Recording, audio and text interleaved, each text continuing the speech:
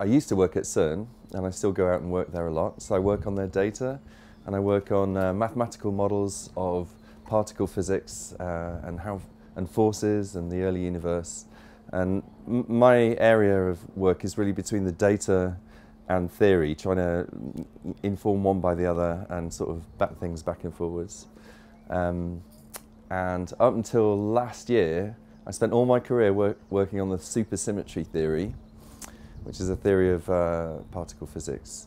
And but we thought that the Large Hadron Collider experiment at CERN was going to produce new particles predicted by the supersymmetry theory, and it hasn't. This hope hasn't panned out. So I've kind of shifted what I'm working on. But the supersymmetry theory was beautiful to work on for a while. It had very lofty ideals. It was a bridge to theories of everything, like mathematical theories of all particles and forces, which tried to explain everything about our universe. So, you know, dark matter, how forces work, what we're made of, you know, what light is, everything. But the problem with them was you had to make quite a lot of assumptions to predict just a few things that you could measure and test in an experiment. And then we looked in the experiment and they weren't there. Yeah, so I had to rethink last year. And now I'm working in a different mode. I'm looking at the data and looking for glitches. So we predict with the standard model of particle physics, that's the current knowledge that we have. We predict how the data should look from the collisions between two protons at CERN at high energies. And we look for cases where the model disagrees, the prediction disagrees with what's seen. And then that for me is an opportunity. So then we jump on that and try and explain it, but explain it in a very simple way. We kind of just bung in an extra force or an extra particle that would explain what's seen. And then we do some proper phenomenology. So we try and suggest other ways in which it may be tested. We first of all check that it's consistent with all other data, and then suggest other ways you can sieve the data to look for these new particles or forces. And then, you know, go one step further in the theoretical direction. So this is more, we call it bottom-up science, working from the data and where you've got really solid foundation and you think you know what's going on, and then making hypotheses away from that.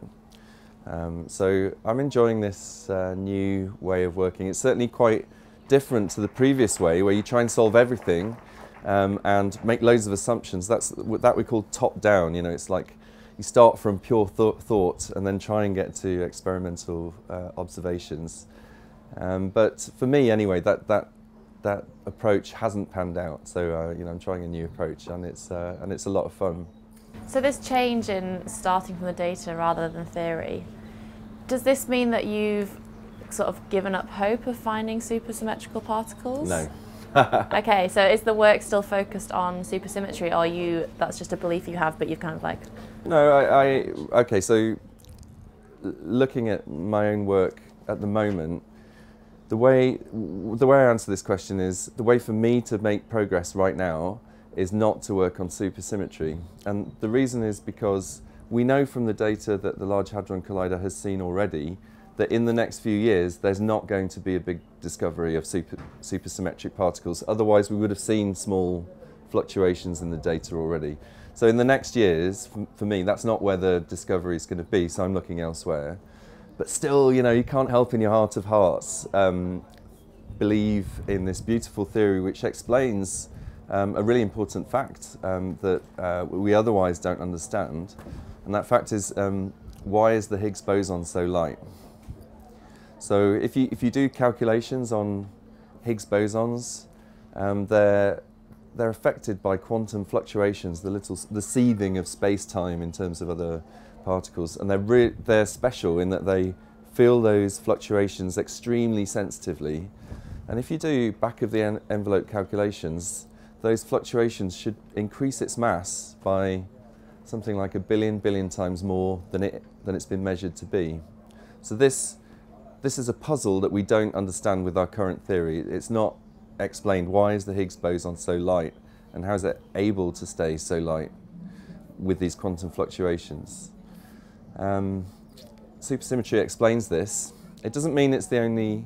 That doesn't mean it's the only explanation, but the other ones don't work, or we haven't really found a decent other one. So that's why we were so keen on it, and why we thought we might be able to find supersymmetric particles as a signal that the theory was right at the Large Hadron Collider. So, if in, I don't know, 5 or 10 years' time, some signals start appearing from the data, of course I'm going to jump right back on it, right? But for the moment, I think in terms of progress, it's more fruitful for me personally to look elsewhere.